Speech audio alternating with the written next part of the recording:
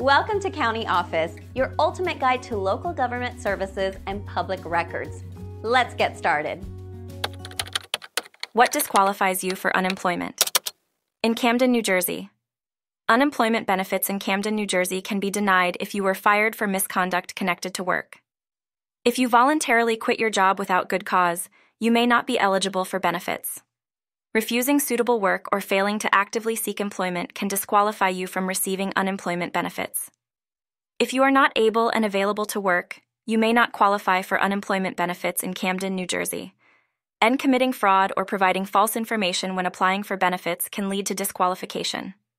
And additionally, individuals receiving severance pay or retirement pensions may face disqualification from unemployment benefits. Understanding the eligibility criteria and requirements is crucial to ensure you receive the benefits you are entitled to.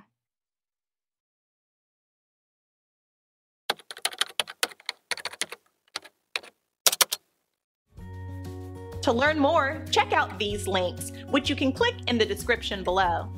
And feel free to comment your questions. We're here to help.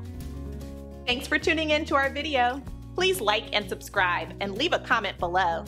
See you in the next video.